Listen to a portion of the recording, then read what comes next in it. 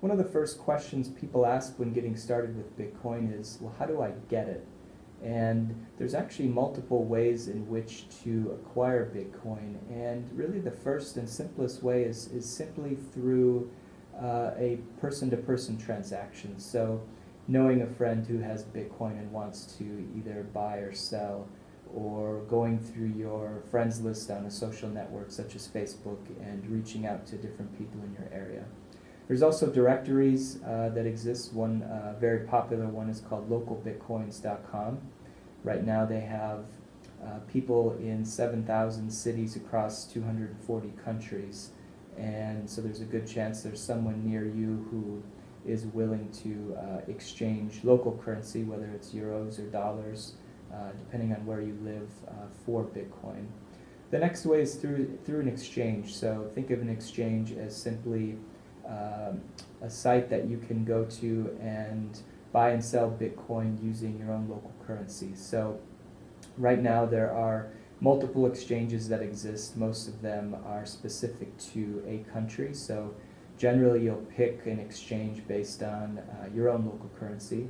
Keep in mind the sign-up process for an exchange is typically going to be a bit longer than a simple person-to-person transaction. So there's multiple types of identification in which you will need to provide in that sort of thing in order to participate.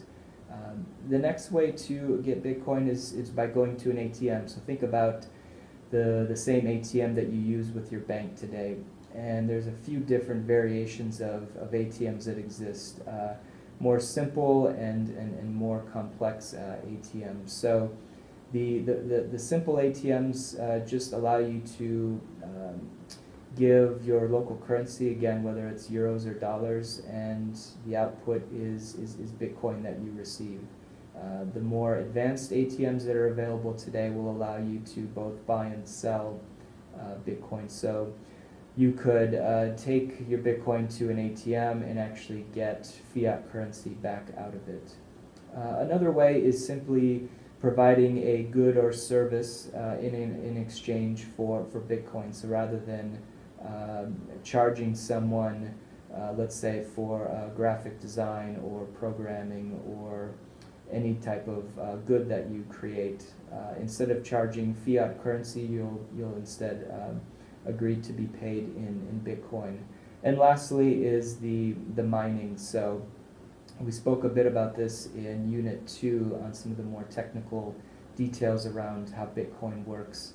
And mining is simply the compiling of transactions into blocks and adding them to the blockchain. And the reward for participating in that is newly released Bitcoin, and also the fees in which are added onto transactions. So those are 5 ways in which you can acquire Bitcoin. First is through general peer-to-peer transaction. Next is through an exchange.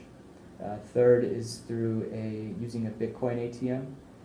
Fourth is using simply goods and services that you already offer today, and instead of being paid in local currency, getting paid in Bitcoin. And lastly is through participating in the mining.